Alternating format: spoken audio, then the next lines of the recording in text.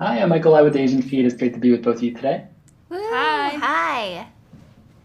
And just starting off, this is the final season. So, how did each of you prepare to say goodbye to your characters?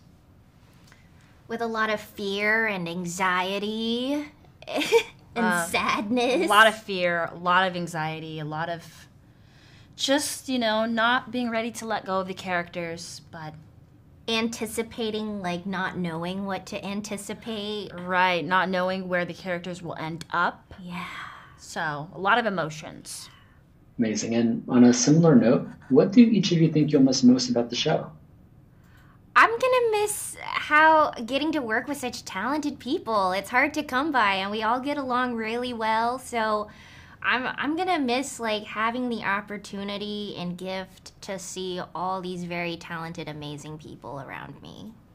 Yeah, likewise. I'm going to miss all of the people around, and I'm going to miss, just seeing everybody. I'm going to miss seeing Ramona's face. I'm going to miss going to Ramona's trailer and, just barging in and hanging out with everybody and, all the good times that we had. I'm gonna miss sneaking into the back lot. Oh, yeah. Yeah, We did that a couple gosh. times.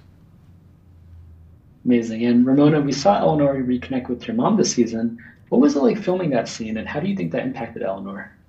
It was so great. It was really interesting. I mean, Eleanor's perspective of her mom completely changed by season 4. I feel like in season 1 she really idolized her mom, and then by the end of season 4 she's just like she realizes that her mom's a flawed human being and that she's in a lot of ways have outgrown her own mother. So it was a really interesting transition to go through. Absolutely. And Lee, we definitely saw Fabiola also go through quite a journey this season. How would you say she's grown since last season? Since last season, last season she, went through a couple relationships, and I feel like now she's in a little bit more of a grounded place. She's definitely in her element as far as robotics, and she has a lot of options for college. And so I think just her navigating all the drama and the friend group. I think her journey this season, there was a lot of, it was a roller coaster. I wasn't sure where she'd end up, but I'm happy with it. Amazing. And as we look back on the first season of the show, I think it's amazing just to see how many people this show has touched around the world. What about this show do each of you think made it so special?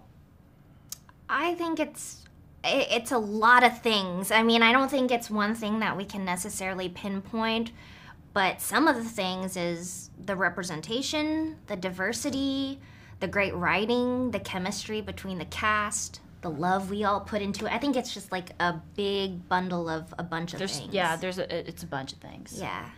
Amazing. And as a final question, if each of you had to describe this final season in 3 words, what would they be? Climactic. Is that how you say it? Like climactic? Yeah. Yes. Climactic. That was gonna be my word. Well, it's time. I'll say juicy then. Whoa. Okay. I'm gonna say, maybe at the same time. Sexy. Sexy. It's very sexy. So sexy. Amazing. Thank you both so much for your time. It was an absolute pleasure, and I hope you have an amazing rest of your day. Thank you, too. Thank you.